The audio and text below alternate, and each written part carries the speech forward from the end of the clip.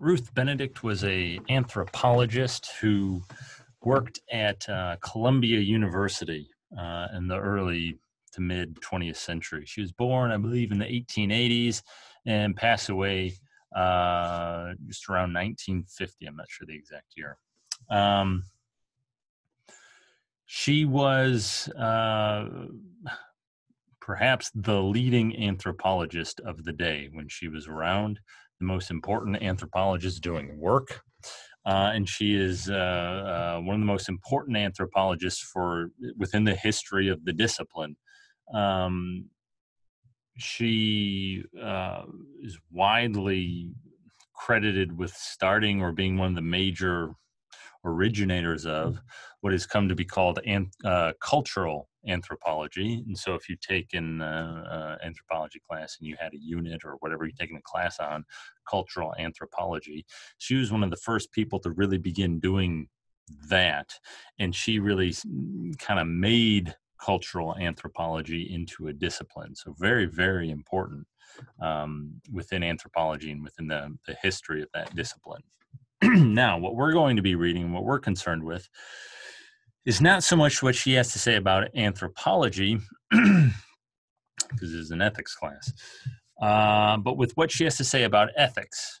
And Ruth Benedict and kind of anthropology, the cultural anthropology in particular, that discipline, especially kind of during Ruth Benedict's time and then immediately following, put forward what has come to be called cultural relativism, which is a certain view about the nature of ethics. And Ruth Benedict and other such anthropologists thought that their anthropological investigations of various cultures supported something like cultural relativism. Now, Ruth Benedict herself doesn't use that phrase, cultural relativism. You don't find it. But nonetheless, what we're going to see is that she puts forward that view. So before we turn to what exactly she writes and says, right before we turn to her article, Anthropology and the Abnormal, I want to spend just a little bit of time talking about terminology.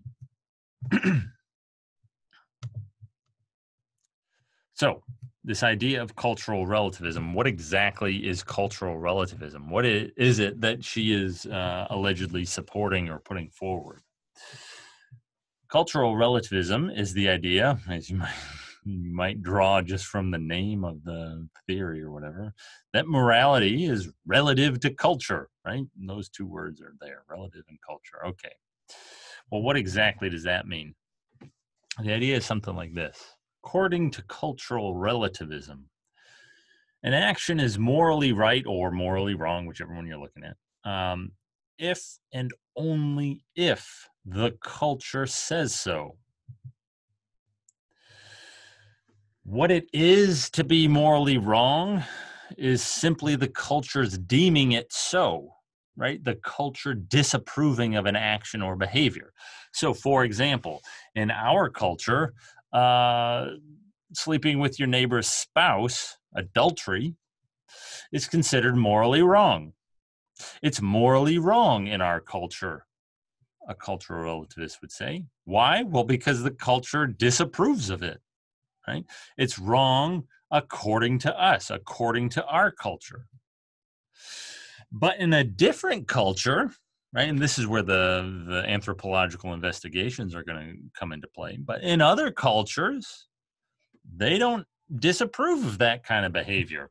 In other cultures, sleeping with your neighbor's spouse might not be disapproved of.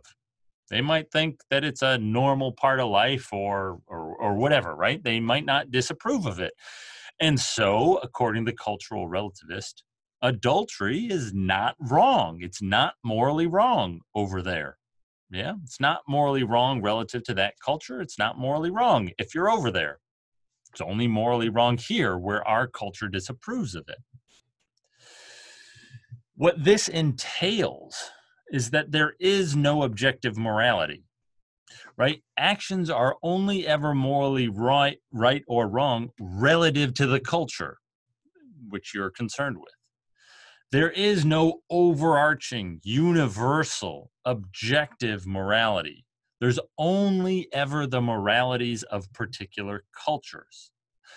Actions can only ever be morally wrong for some particular culture. And so, to the question, well, is adultery morally right or wrong? The cultural relativist would say, well, it's morally wrong in our culture. It's morally right in that other culture. And that's all there is to it. There is no answer to the question, is it morally wrong, period? There is no such thing as being morally wrong, period. There's only ever morally wrong for this culture or for that culture, right? An action simply can't be morally wrong, period, right? Morality is relative to culture. When you unpack this idea, what cultural relativism really is putting forward is this idea that there is no objective, universal, and what I call here transcultural standard of morality. There's no transcultural universal code of morality. All that there are particular moral codes. There's the moral code of our society. There's the moral code of that society over there. There's the moral code of this culture from the past. And none of them are more moral or more correct than any other ones. To make a judgment like that would require that there be some transcultural standard of morality, according to which that culture over there, it matches more closely that transcultural standard than ours, and so they're better than us from a moral standpoint. Doesn't work. That's impossible. There is no transcultural standard of morality according to cultural relativism. It doesn't work according to cultural relativism, right? That's the view. And I trust that this view might be somewhat familiar. You may have heard things like this before. Yeah. That's the view that someone like Benedict is going to put forward. That's cultural relativism. Now, a related view that might be even more prevalent in today's society, among people today, is what I'm just going to call individual relativism. And it's exactly like cultural relativism, except instead of saying that morality is relative to the culture of which you're a part, instead we say, no, morality is relative to the individual. And so I'm calling it individual relativism to pick up on the fact that we call cultural relativism. But individual relativism goes by any number of names. Some people call it moral relativism. Some people call it ethical relativism. Some people call it subjectivism. Some philosophers, I should say. Yeah, I don't think normal people talk like that. But moral relativism, that might be the most common expression. Moral relativism, maybe somebody means cultural relativism when they say moral relativism, but typically, more often than not, they mean something like individual relativism. And so individual relativism would be more or less exactly like cultural relativism, except instead of relativizing moral claims to one's culture, they're relativized to the individual. And so an action is morally right or wrong if and only if the individual believes it to be so, right? And so if you believe that sleeping around on your spouse is morally wrong, well, then it is for you. But if you don't, if you think sleeping around on your spouse is not morally wrong, well, then it's not for you. Yeah, that's the idea, right? What's morally right or wrong depends upon you. And so I have my own morality and you have your own. And I'm no more right than you are. We just have different moralities, right? And it'd be a mistake to think that my morality is better or more moral. In order to judge my morality as more moral, I would need some trans individual standard of morality. I would need some objective, universal code of morality by which I could compare my morality to your morality. But there is no such objective, universal code of morality, right? All there is my particular code and your particular code and his particular code and hers. And no code is more right than any other. They're just different, right? And so according to these kinds of relativism, morality is somewhat akin to taste. So in the same way that I might say, I don't know, garlic is super tasty. I really like garlic in food and whatever. Yeah. Well, it's super tasty for me. That doesn't mean it's super tasty, period. Some people hate garlic, right? And so for them, it's not super tasty. By contrast, I think black licorice, that flavor, what is it, anise, anise, I don't know how you say it. I find that absolutely disgusting. I don't understand how anybody can make food with that flavor in it, but people do. I find it absolutely revolting. Well, fine. It's absolutely revolting to me, and to you. You might have all kind of messed up taste buds or whatever. You might not be quite right in the head, and so you like it. I don't know, right? Well, whatever, right? So it's tasty to you. It's not to me. There's no objective fact of the matter. It's just how it appears to you and how it appears to me, and that's it. That's all there is to say about it. And if we were to start arguing about tastes, but we were to start arguing about, ice cream flavors, vanilla is the best. And you say, no, pistachio is. I mean, that's just silly. It's like, I like vanilla more. You like pistachio more. That's all there is to it. There's no objective right answer as to which is better, right? The idea behind these relativisms, cultural and individual, is that morality works in exactly the same way. There's no objective fact of the matter about what's morally right or wrong. Different cultures have different codes, or different individuals have different codes. No code being more correct or more moral than any other. That's cultural relativism and individual relativism. Now, what we're going to focus on is cultural relativism, because that's what Benedict talks about. That's what the subsequent article we're going to be reading by Rachel's talks about. But everything said about cultural relativism, both in Benedict and Rachel's, I trust you'll be able to see could equally be said about individual relativism if you make the necessary changes, right? You'd have to change up examples and you'd have to change up what exactly the claims are, but they work in very similar ways.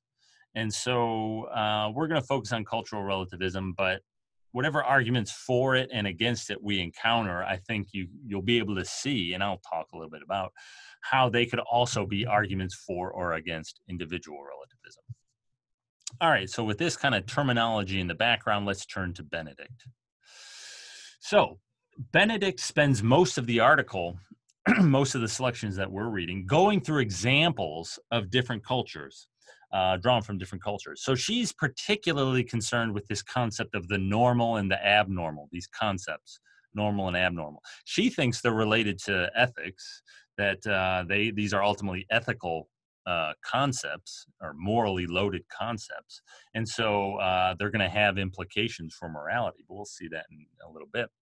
But she spends most of her time giving these examples of different cultural practices that are very different from how we do things. So we in 20th, 21st century Western world, something like that, right?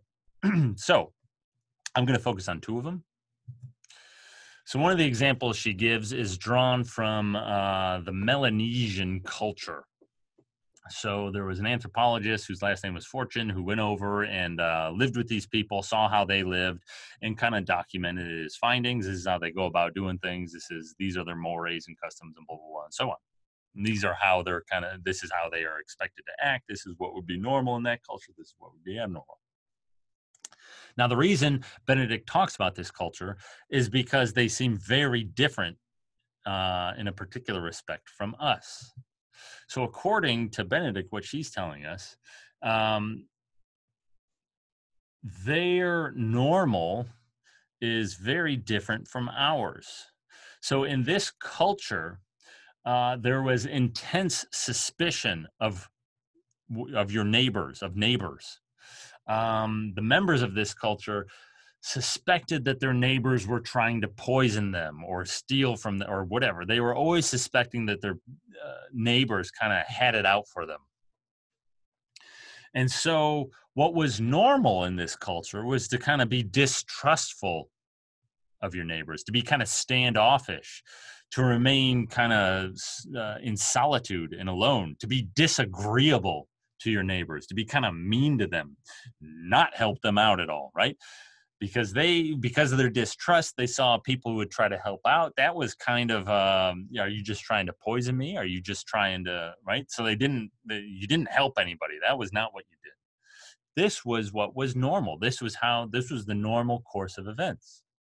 Now, in this culture, what Fortune, the anthropologist who went over there, saw was that there was a fella, who wasn't like that, who just, I guess, just by kind of natural disposition, didn't act like that, couldn't bring himself to act like that. He was the abnormal one. This guy he just couldn't help it. He helped people out, tried to. He was very kind and very pleasant, very kind of sunny disposition. Yeah, very pleasant, nice fella. In their culture, this guy was seen as, bonkers, abnormal. What is wrong with that guy? That's not how you're supposed to act.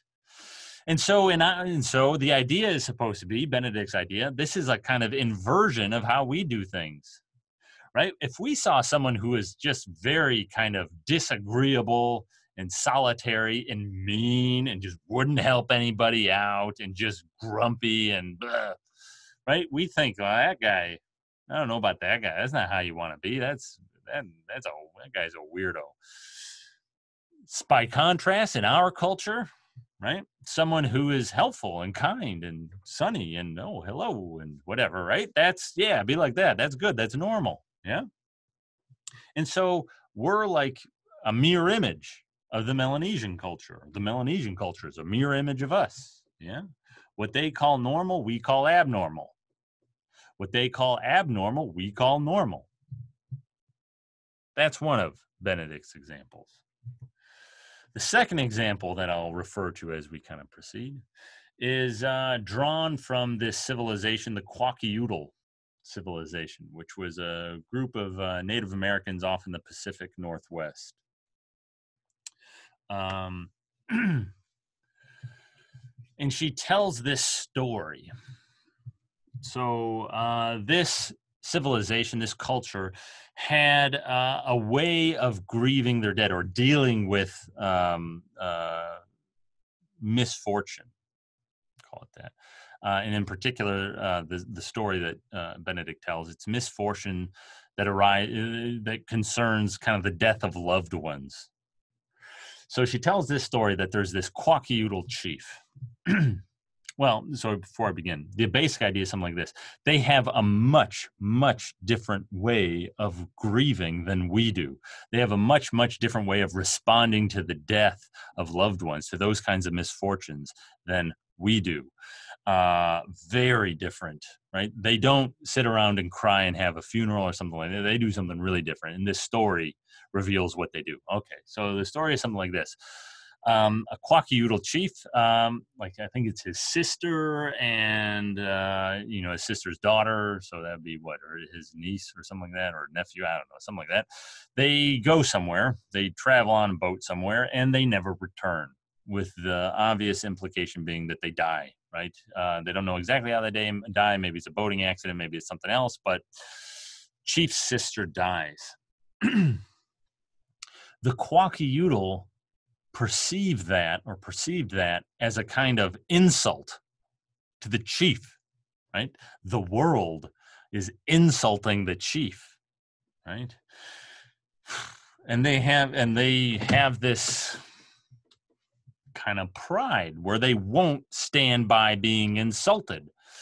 And so the chief, in response to this insult from the world, organizes a war party. And what the chief does is he goes out and he finds some other people to pass his grief onto. And does that mean he sits down with them and chats and has a good cry about it? No, it doesn't mean that at all. The war party kills these other people. They find a half dozen people, a couple of whom were children, just out there somewhere, and they kill them to pass that grief on, to pass that insult on. He says at one point, me, the chief, I am not going to be the one to wail. I am not going to be the one to grieve. I'm passing that on, right? And there's no belief, right? There's no, you might think, well, maybe they thought these half dozen people or so were somehow responsible for the chief's sister's death. Nope, not at all. They know full well that these people had no responsibility, nothing to do with the death of the sister. They do it to pass the grief on, to pass the insult on. They're not going to be the ones to cry. Your loved ones can cry. I'm passing the grief on, something like that. That's how this civilization dealt with death. Very, very, very different from our civilization, right? So this is another example that Benedict uses, and we're going to talk about these examples as we proceed. Now, so those are the two examples. There are other ones in there, whatever, you've read them. She uses these examples to support cultural relativism. And you get a statement of cultural relativism right here on page 73, right? So she says something like the following: we no longer make the mistake of deriving the morality of our own locality and decade directly from the inevitable constitution of human nature. What does that mean? What she's saying there is we no longer make the mistake of thinking that our moral code is the one true objective moral code. We don't make that mistake. I don't know who the we is. We anthropologists, we enlightened people, we educated, I have no idea who it is exactly. We Westerners, I'm not sure exactly, but we no longer make that mistake. We recognize that morality differs in every society. And morality, moral, whatever, is simply a convenient term for socially approved habits. Mankind has always preferred to say it is morally good rather than it is habitual. And the fact of this preference is matter enough for a critical science of ethics. But historically, the two phrases are synonymous. To say that something is morally good is simply to say that it's habitual. And what does that mean? To say that it's socially approved, that it's what people in this society do. It's what people in this culture do. What we do, what we approve of and so regularly do, that's just what it is for something to be morally good. Morality simply, or the moral code simply consists of socially approved habits. And so whatever is socially approved, whatever we habitually do and so approve of, that's morally right. Whatever socially approved of is morally right. But what she's just been showing us for the whole entirety of the article up until this point is that different habits are socially approved in different cultures. And so the implication is that morality is different in different cultures. And there's no one true objective morality out there. There's just different morality. So there's our morality, and then there's the Quakiudal morality, and there's the Melanesian morality. And no one of these moral codes is superior to any other. They're just different, right? That's Benedict's cultural relativism. What we're going to do now with the Rachel's article, so in a subsequent video and subsequent videos, is we're going to examine cultural relativism in more detail. And we're going to take a kind of critical eye to it, seeing whether or not its claims hold up.